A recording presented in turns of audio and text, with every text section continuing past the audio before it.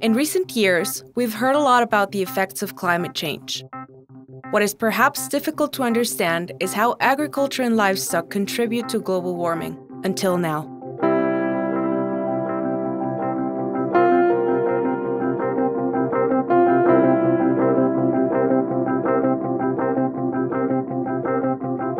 Life on Earth is possible due to the right combination of very precise factors, such as distance from the sun and the presence of water and carbon.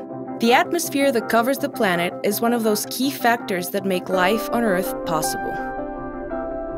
The atmosphere captures rays coming from the sun, thus reducing their intensity and maintaining an average temperature on the planet.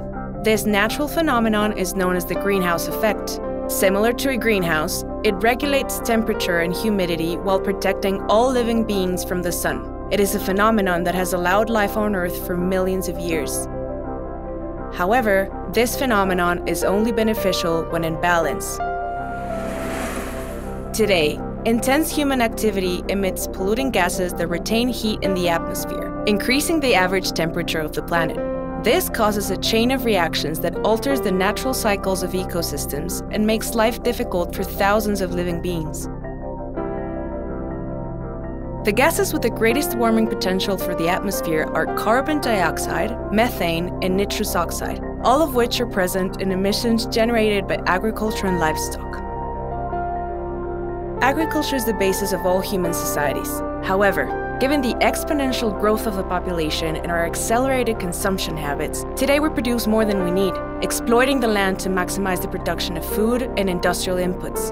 Overexploitation of soils requires large quantities of chemical fertilizers. The use of nitrogen fertilizers emits an important greenhouse gas, nitrous oxide, which has 300 times the warming potential of carbon dioxide and whose molecules remain in the atmosphere for about 114 years.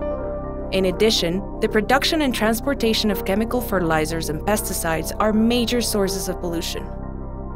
On the other hand, livestock generates polluting gases. As they digest, farm animals emit methane into the atmosphere.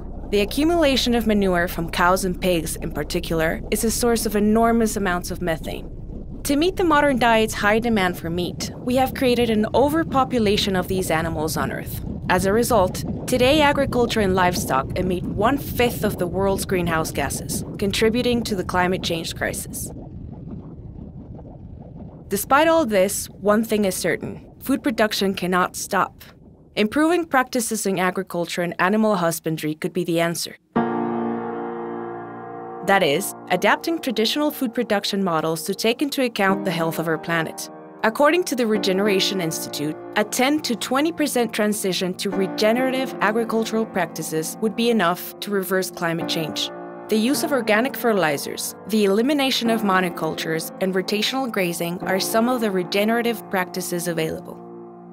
Clean technologies also provide solutions to reduce the environmental impact of farms. Through them, farmers can harvest and reuse rainwater, improve irrigation systems, and make the most of the resources.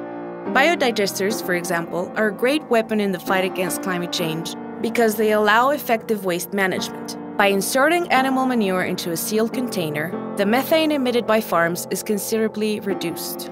Agriculture and livestock farming have been sources of pollutant emissions since their inception, but the amount of land devoted to production was low enough to maintain a balance in the atmosphere.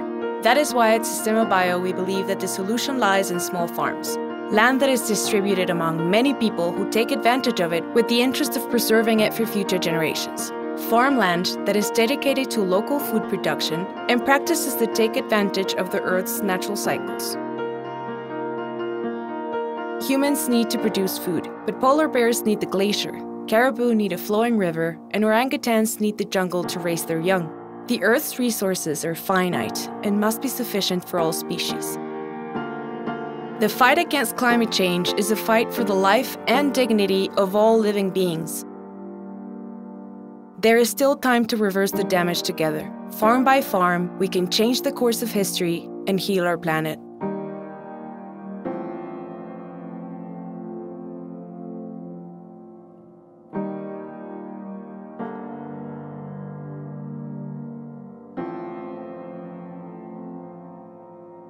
To hear more about the role of agriculture in climate change, subscribe to our YouTube channel and stay tuned.